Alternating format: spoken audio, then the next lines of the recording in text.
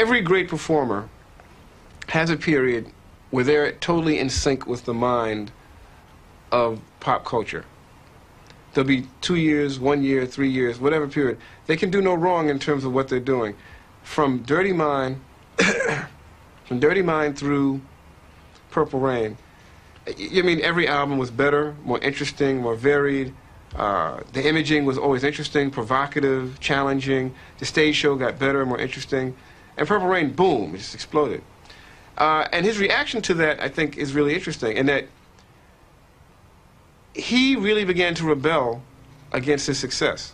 And I say that to say that if you really look at a very close study of his albums and the songs that released as singles, the kind of concepts he picked for his albums, he was trying to challenge the taste of his listeners. And I think he did it, and I think he alienated a ton of people.